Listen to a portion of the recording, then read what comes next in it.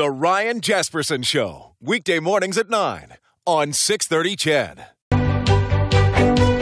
Our thanks to Danny Braun and for what I think was probably an enlightening conversation for a lot of folks, and certainly an interesting one. The entrepreneur, one of the three partners alongside Edgar Gutierrez and Chris Sills behind Rostizado and Tres Carnales. Isn't it interesting, friends, when you hear actual numbers of how businesses are being impacted by legislation and wage changes and parking bans and all those types of things?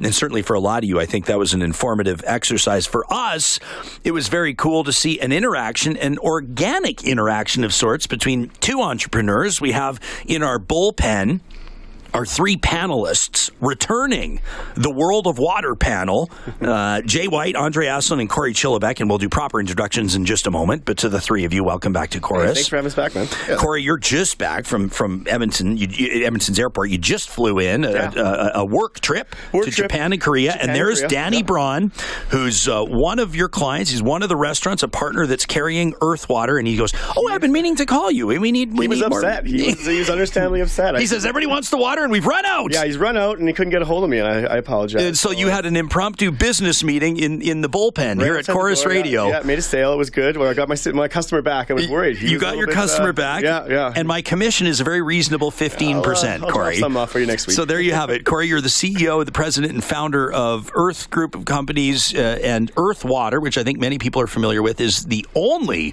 product, as far as I know, or one of a very select few that has the actual UN, United Nations stamp on it. You bet. Yeah, we work directly with the United Nations World Food Program, and it's on the front of Earth Coffee, Earth Water, and Earth Tea, our products that we make here in Edmonton. And we give 100% of the net profits from the sale of everything we sell all around the world to provide food, water, and education to the poorest children in the world. And there's no asterisk there. It's actually 100% of your profits. 100% of net. And this past year, we fed 800,000 children, and our goal this year will be about 1.2 million if we can hit our marks. Unbelievable. Sitting next to you is Jay White. Jay is the principal of Aquality Environmental Consulting. Welcome back. Thanks for having us, Ryan. You're like bouncing in your chair. You've got so many things to get to. Quite a few things to chat about this morning. Do not lack either opinion nor knowledge, which is a fabulous combo for talk radio. And I'm going to turn the reins over to you in just a second. And Andre Asselin back as well, the senior manager with Alberta Water Council. Andre, welcome. Thank you. They actually bumped me up. They made me executive director now. I wasn't busy enough. Congratulations. Well, thank you very much. Yeah, they probably saw you slacking. They said, well, you should put more on his plate, right? There you go. Congratulations on the promotion. Andre, it's Canada Water Week this week. Starts on Thursday, I think, and people can check out CanadaWaterWeek.com. Why is it relevant to you? What do you hope people talk about this week? Canada Water Week's a great opportunity to get everybody talking and raising awareness of water issues and sort of getting a look at where the water's coming from. And you've got various aspects of it from Kori and sort of where we're providing water from and how are we helping the poor, and then Jay's sort of scientific aspect of it, of what's happening to our water and what are we doing to it. And my angle is a little bit of how are we all working together to try and reach outcomes that are positive for everyone. How are we working together? Well, or is there a lot of work to be done? Well, I think everyone realizes there's a lot of benefit to working together and approaching problems that we can solve together. So that's sort of what my organization does, the Alberta Water Council. It's working pretty well, I'd say. We've been working with industry and non-government organizations and municipalities and different levels of government to tackle a lot of these big issues that are important to everyone. And Canada Water Week and World Water Day, which is on Thursday, actually is a great opportunity for that. And I'll plug YEG Water is the website is actually lining out what some events are happening at the Nate Shaw Amphitheater on Thursday night. So have a look at that, folks, and look into it, see if you've got some interest in attending. Jay, what do you hope or what do you expect people will be talking about or focusing on through Canada Water Week? What's most relevant or pertinent to us right now? I had the opportunity to speak to Inside Education last week in Canmore to teachers and students that were lucky enough to attend that session. And my big thing for the kids to all be aware of is when you turn your tap on, ask, where does that water come from? When you flush your toilet, ask yourself, where's that water going? And what are the impacts downstream? Well, tell us. Oh, there's lots of things to be aware of. Downstream of the city of Edmonton and city of Calgary, we're going to find all sorts of nutrients in the water, sediment in the water. We're going to find, in roughly these proportions, caffeine, cotinine and carbamazepine.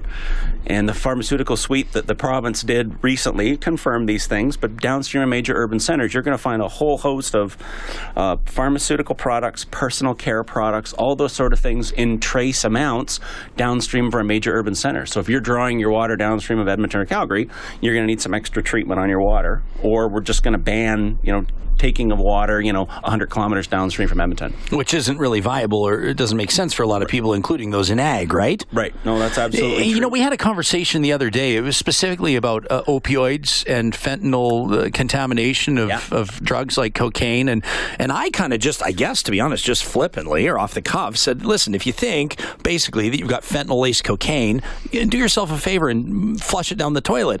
And we got about, I wish people could see your face right now. We got about 20 messages in 1 minute, and I'm fine to eat crow when I need to, or let me just say to circle back and correct, but I really appreciated the check that people held me to. People said, what are you talking about? Flush it down the toilet. Don't ever flush anything other than, your human feces down the toilet. There are excellent drug programs for recycling, capturing all that stuff. Any responsible drugstore will take your unused meds back, so there's a program in the spring every year where they're asking for that back. All your Choppers, Drug Marts, and those sort of things will ask for that stuff back. But our wastewater treatment plants are not at all capable of handling that load. So really, like 3 or 4 grams of cocaine, a negligible amount, would be enough to contaminate water? It would be enough. Yes. Are you the only one doing it, though? Yeah, you're not the only one doing it. I don't think there's a ton of people downstream of the city of Calgary at Stampede, the loads of cocaine in the water, it's out of hand.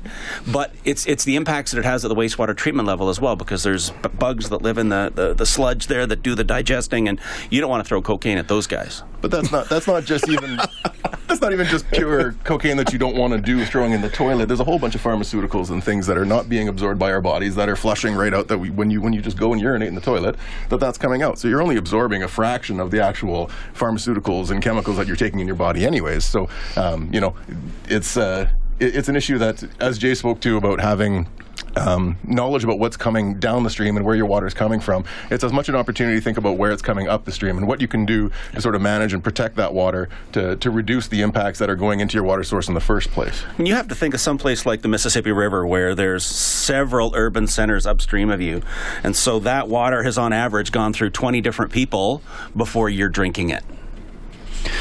That's kind of crazy to think about. The ooh factor is high, but that's exactly what happens. I want to talk, and we'll circle back to river health. We had the environment minister in not 2 hours ago talking about whirling disease, and I want your take on that, Jay, your informed take on that. But Kori, along the lines of Canada Water Week, and we'll be asking you about the safety of bottled water again before the hour's up, what do you hope that people focus on? What are you focusing on this week? You know what, a lot of it's gratitude, and it's understanding how lucky we are. I mean, I get the chance to travel over the world. Almost 60 countries now, a lot of those the poorest places in the world. And one thing that I always hear, even coming back just now from Korea and Japan, very, forward countries with amazing technology, is that we're lucky. We have so much clean, fresh drinking water, and we need to protect it. We need organizations like some of the organizations in this room today just to do that, and we need to, focus on it as a country. I mean, I'm the only guy who probably owns a bottled water company and says it's absolutely not necessary to drink bottled water in Canada. Don't do it unless you really want to. It's a luxury product. I'll throw it out there. You just drink it if you have to. If you're going to buy bottled water, we want you to drink ours, but you don't need to. We have some of the best drinking water in the world. I mean, outside of some of our First Nations reserves, where tragically there isn't clean drinking water, and that needs to be addressed. That's another topic. We have great drinking water. Drink it out of the tap. You don't have to drink bottled water. But if you're going to, we just want you to choose our product over, the Cokes and Pepsis and Nestle's of the world, because we do some different things, right? Do all three of you just drink water right out of the tap? Absolutely. Yeah. Water bottle in front of me is tap water. Yeah, this bottle of earth water in front of me, I've filled up 3 times for sure. Okay, so you're reusing the container. Edmonton and Calgary have some of the best tap water in the world. Absolutely. And we feed communities all up and down with regional water systems so that we're maximizing the efficiency of the dollars spent on water and wastewater treatment plants, right? Mm-hmm. It's a huge benefit, and I think a lot of people sort of get advertised into buying bottled water when they really don't need to.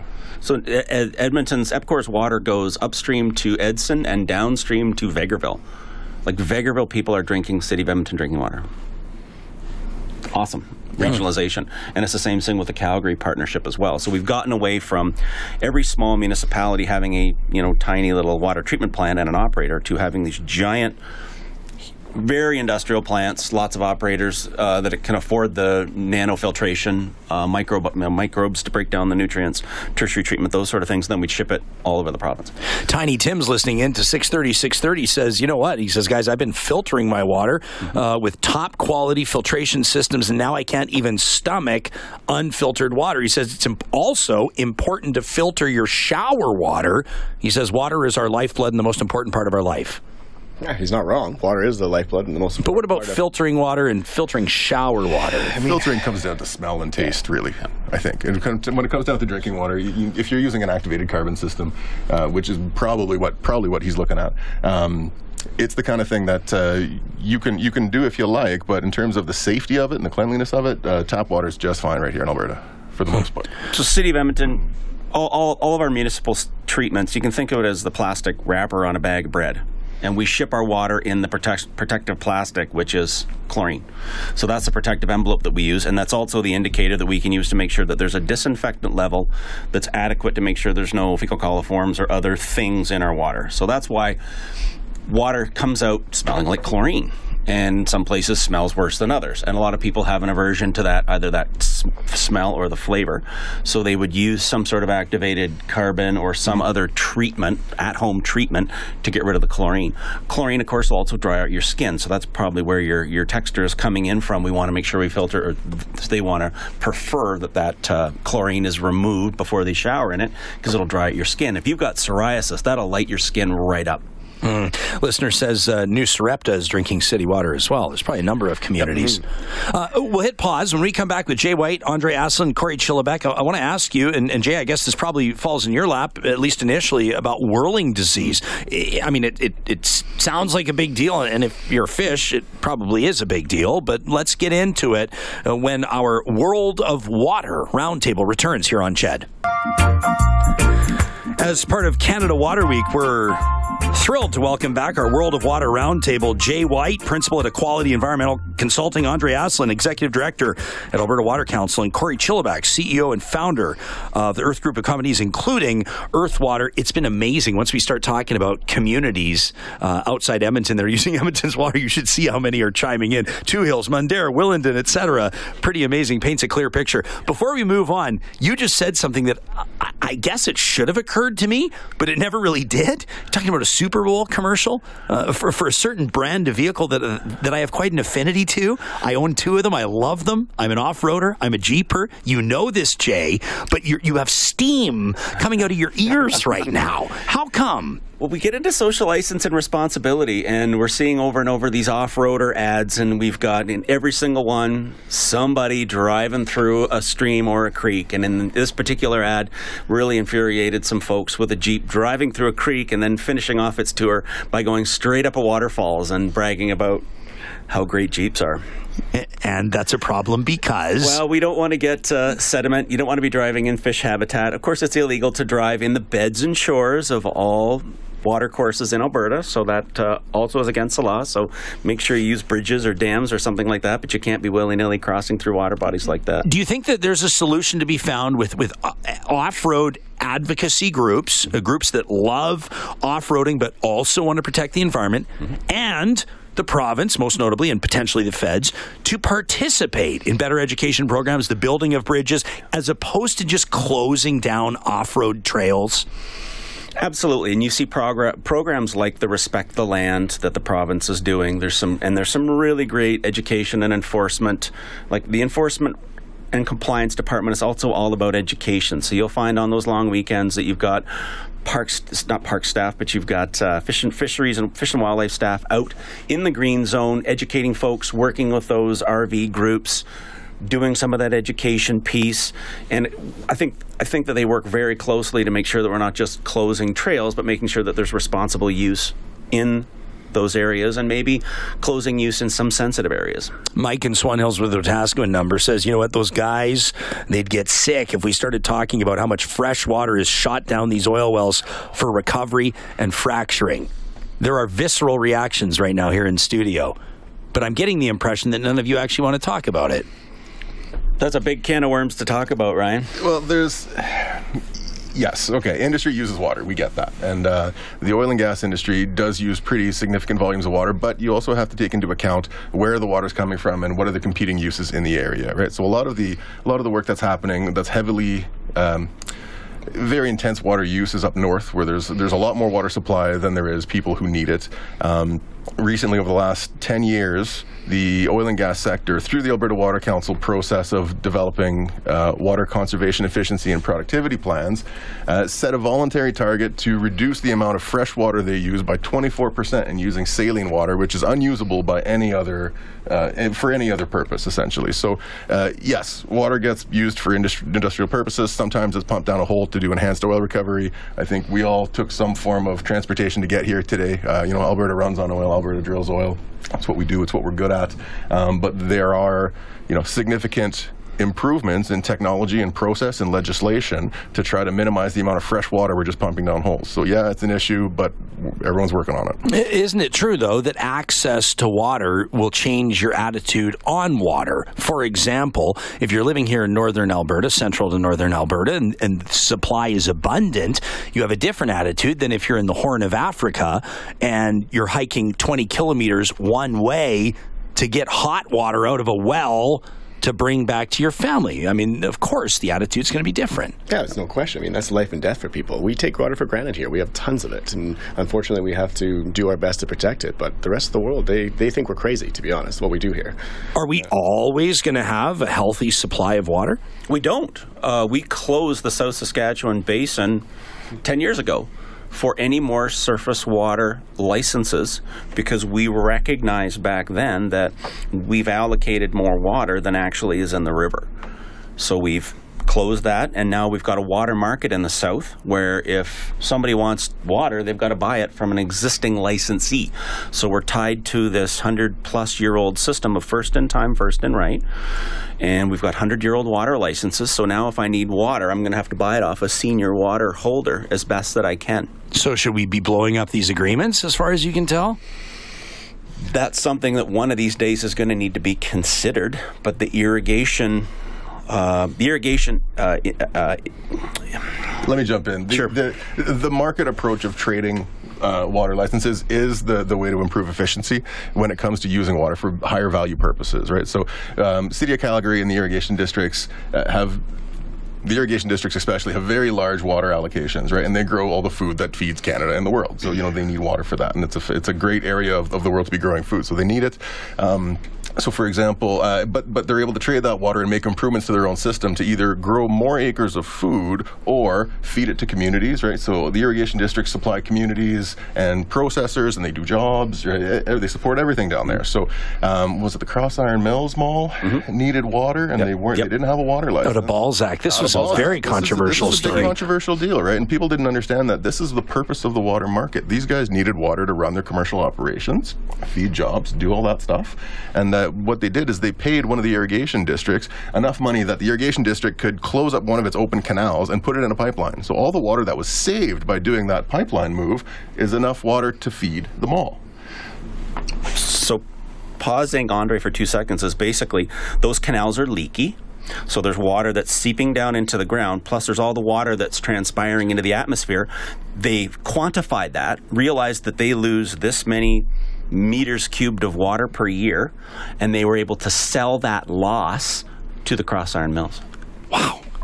More on water. I mean, there's so much about water to talk about. We haven't even got to the whole purpose of this panel yet.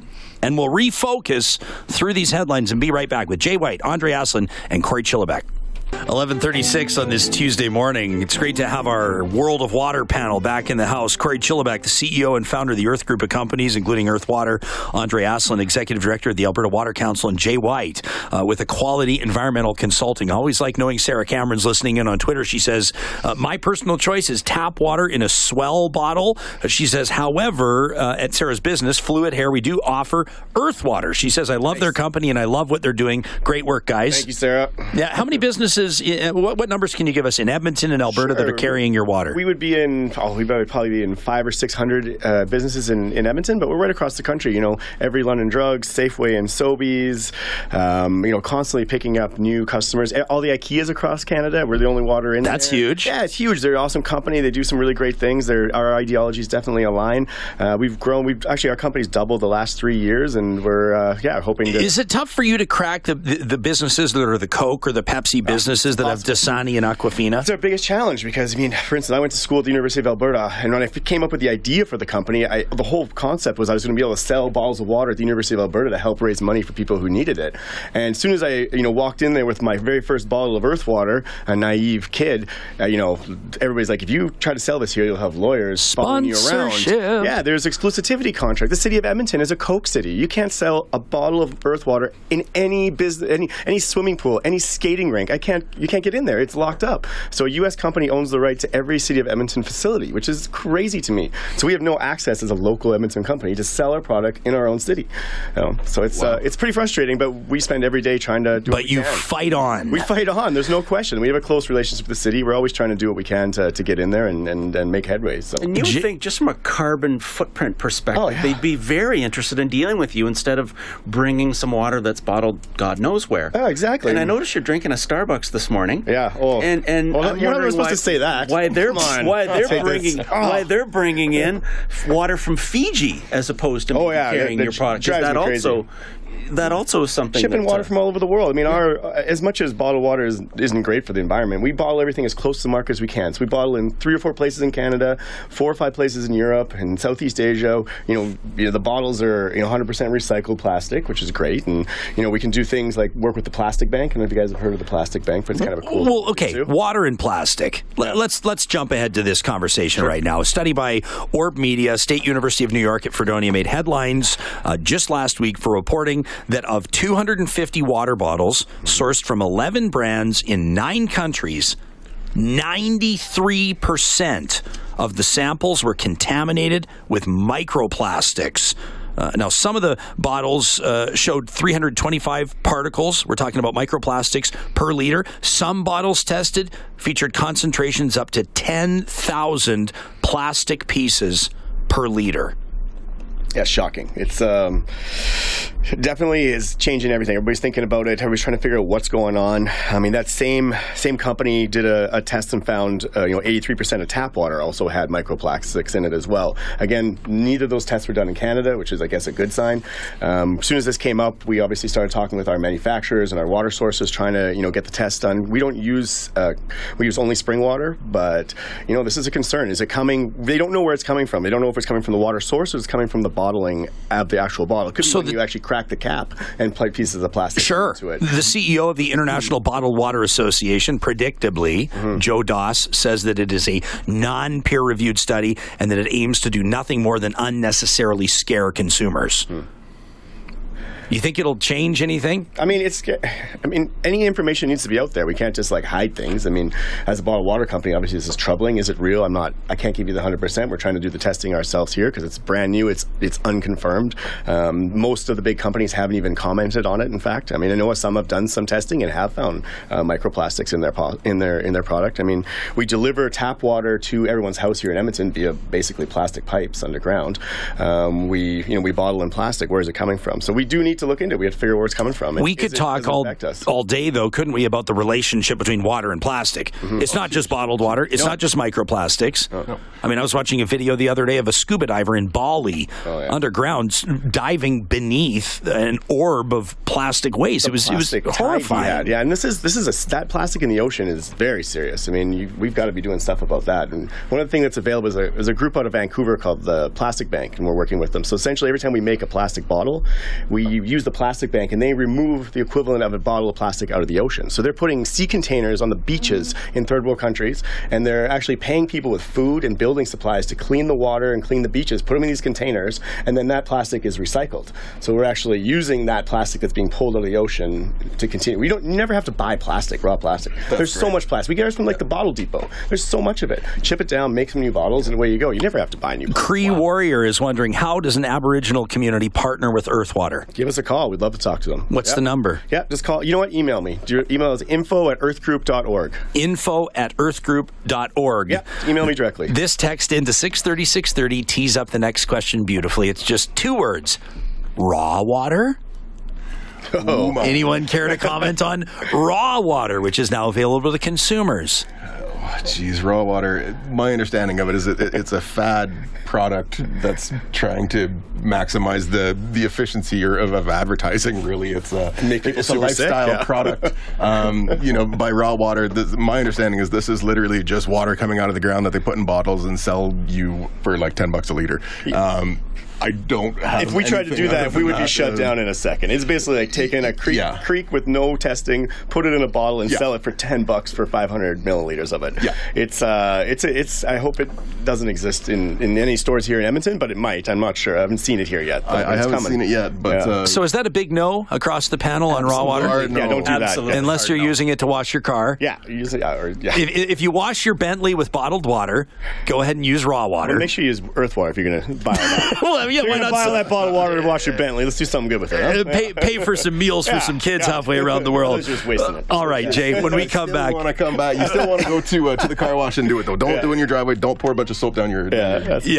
We'll put whirling disease in front of Jay White, the expert at Aquality Environmental Consulting. Andre Asselin joining with Alberta Water Council and Kori Chilibeck of Earth Group of Companies here on JED. Don't go chasing waterfalls. Please stick to the rivers and the lakes that you're used to. I know that you're gonna have it your way or nothing at all, but I think you're moving too fast. Love it. It's our World of Water Roundtable with Jay White of Aquality Environmental Consulting, Andre Asselin of Alberta Water Council, and Kori Chilibeck of Earth Group of Companies. The CFIA has declared the North Saskatchewan River and its watershed infected with whirling disease, which can be fatal to some types of young fish. The declaration includes the river upstream from Rocky Mountain House, plus all streams, creeks, lakes, and rivers feeding into the river. It ends at the Saskatchewan border. Jay, you're nodding your head going, tell me something I don't know. The province has known about this for quite some time, and we were waiting for the feds to do the official declaration, and that came out, I believe, on March 9th. So, yeah, all of the North Saskatchewan River, with the exception of the Battle River subwatershed, is now what we would call infected with whirling disease. So just like its counterparts in the Red Deer, just like its counterparts in the Bow system. So basically all the way up to the North Saskatchewan now, we have whirling disease. We don't have it further north from there. So the Athabasca and the Peace rivers are still uninfected zones, but they're within the buffer. So the CFA has all sorts of rules about moving sediment and fish around within those hydrological units that they measure. So it's not harmful to humans or other mammals. How devastating is it to the fish population? It can be very devastating. In the States, there were 80 to 90% losses of our cold water fisheries, so mostly our trout, but also whitefish it affects. Our grayling here in Alberta, it affects bull trout. But we haven't seen those effects here in Alberta yet. We're not sure why, and some of the biologists assume that we've been living with this possibly now for maybe 20 years. Really? As long as 20 years. So is there anything that we can do to address? I mean, what causes it? It's a parasite that was introduced from fish stocking, so fish that were brought in from the UK or from the States that were infected and released here. Basically, we just had poor aquaculture practices of the day. And we were stocking ponds, small lakes for recreational angling opportunities, and some food fish as well. So we've inspected all those facilities. We've decontaminated those facilities. The province has done a really good job of inspecting those now. We've got sophisticated environmental DNA fingerprinting and testing for the disease now as well. And we're using researchers from the University of Alberta to chase where we have it. But the results continue to trickle in from the massive amount of studies that we performed the province performed last fall when it was announced, and those results are still coming in. So I wouldn't be surprised if we found it in the Athabasca or Peace systems, but for now we do have it in the North Saskatchewan. So clean, drain, dry. I'd like to direct everybody as part of World Water Day to go check out the clean, drain, dry messaging from Alberta Environment.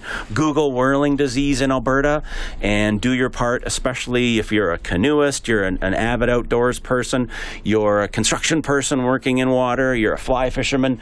Clean, drain, dry. What do you mean by that? Just equipment. Quickly. It's the provincial messaging. Andre, hop in. Right, so I'll plug that a little bit. So a few years ago, the threat of invasive mussels really became an issue. So these are zebra mussels and quagga mussels. They're big in the Great Lakes. They were found about 2 years ago in Lake Winnipeg, so they are spreading west. Aquatic invasive species, once you have them, they will spread. This is not a matter. Your best bet right now is to try to contain them, right? So Government of Alberta came out with some messaging called Clean, Drain, Dry Your Boat. And then so this is about making sure that when you're moving your boat, particularly between water bodies, that you actually make sure you pull your plug out and that you drain all the water out of there, because these zebra mussels, they're called villagers. That's what makes them spread. And the same thing with the whirling disease parasite. So basically, if you're clean, draining, and drying your boat, and you're pulling your plug, and I think there's actually legislation where if you get caught towing your boat with a plug in it, there's a big fine.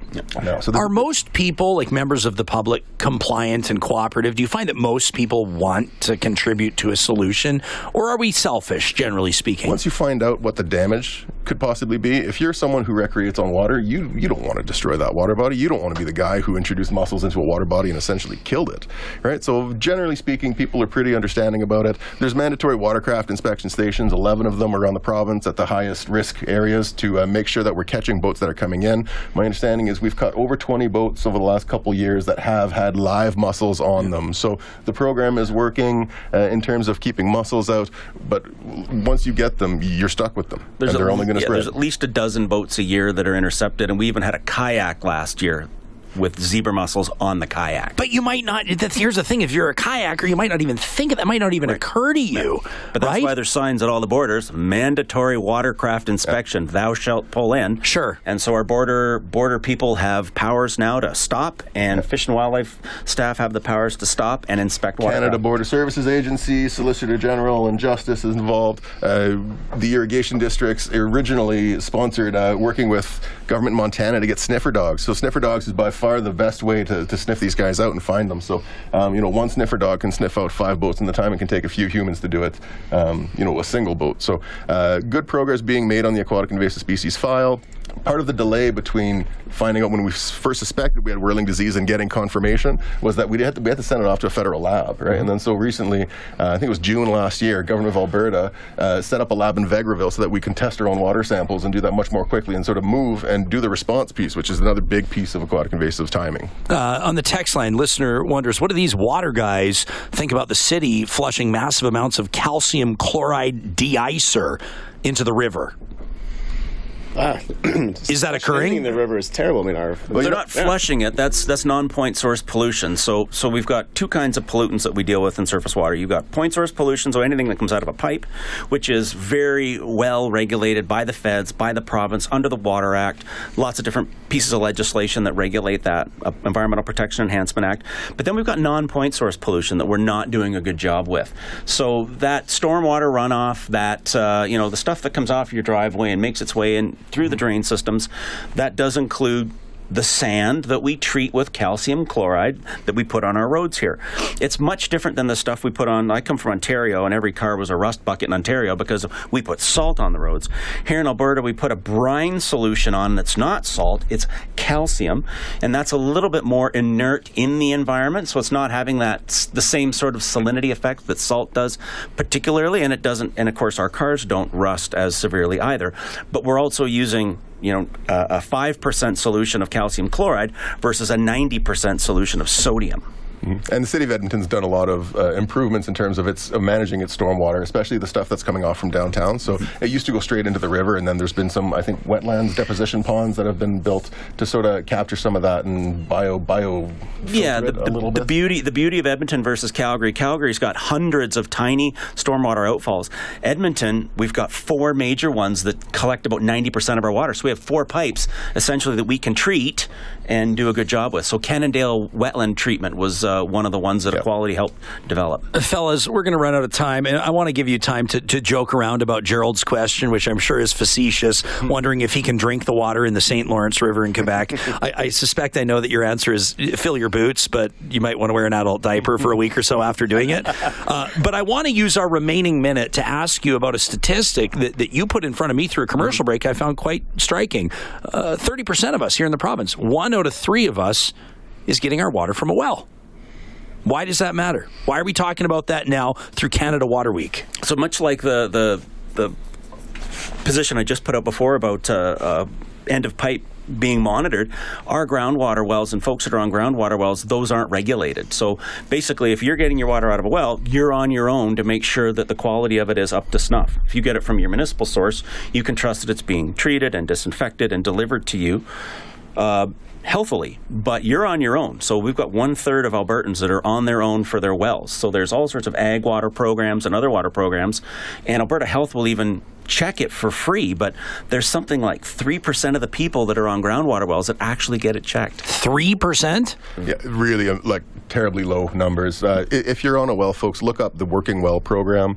Look up the Alberta Health Services program for drinking water. They will take a sample of your water and they'll tell you whether or not it's safe, whether or not you need to do something else with it. And don't forget to shock and chlorinate your wells to make sure the water's clean. Fellas, I'm already looking forward to the next time this panel convenes. Kori, completely jet-lagged. Yeah. Thank you for joining us here in studio. Yeah. Welcome back to Home Soil. Kori Chilibeck, the CEO and founder of the Earth Group of Companies. Andre Asselin, Executive Director of the Alberta Water Council. Thanks for hanging out. Thank you, Ryan. And Jay White, Principal of Quality Environmental Consulting. Thanks, Jay. Thank you very much. Ched Nation, we'll chat tomorrow.